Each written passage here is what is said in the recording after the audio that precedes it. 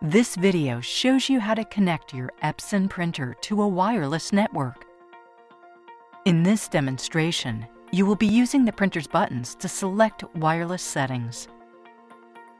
Before you start, there are a few things you need to check. Do I already have a wireless network? First, make sure you have a network already set up. Your network may include one or more computers or an internet modem connected to a router. Before making a connection, make sure that your router is wireless. Later, you will see how to add your Epson printer by connecting it to the router.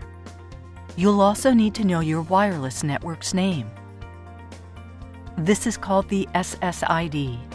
The SSID was entered into your router when it was first set up. What security settings am I using? If you have wireless security turned on, you'll also need to know your network password. If you don't have this information, ask the person who set up your network. Now, let's set up your Epson printer and add it to your network. When you're done, you'll be able to print wirelessly from this computer. You can add the ability to print from another computer later on. Follow the steps on the Start Here sheet. The Start Here sheet shows you how to physically set up your printer. When you get here, install your printer software. Insert the CD that came with your printer. If you do not have a CD-ROM drive, you can download the software from the Epson support site. Click Install.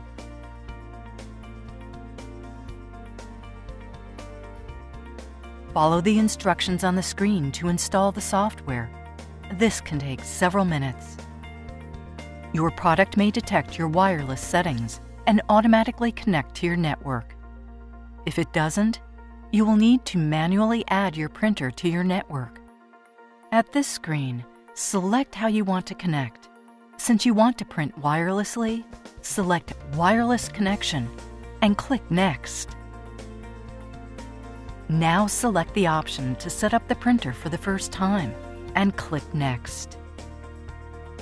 Since you'll be using the printer buttons to connect to your wireless network, choose Using Printer Buttons and click Next. When you get to this step, look at your printer's control panel. If you do not see this screen, press the Home button. Then press the left arrow button until you see Wi-Fi setup. Press OK. Then press OK again to select Wi-Fi Setup Wizard. Now you'll choose your wireless network and enter its password. Press the down arrow button until you see the name of your network, then press OK to select it. Next, enter your wireless password. Use the arrow buttons to highlight a character.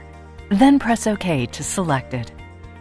Highlight the backspace button and press OK to delete incorrect characters.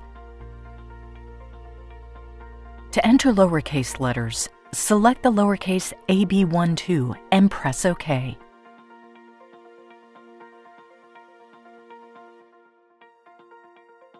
To switch back to uppercase, select the uppercase AB12 and press OK. To enter special characters or symbols, select Symbol and press OK.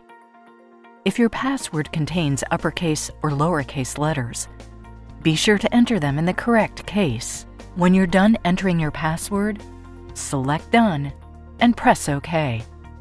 Press OK again to confirm. Select Yes and press OK to print a network status report, or select No and press OK to complete wireless setup. Follow the rest of the instructions on the computer screen to finish installing the software.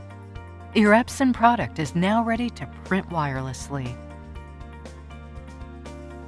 If you want to print from another computer, insert the CD that came with your printer, or run the software you downloaded and follow the instructions on the computer screen.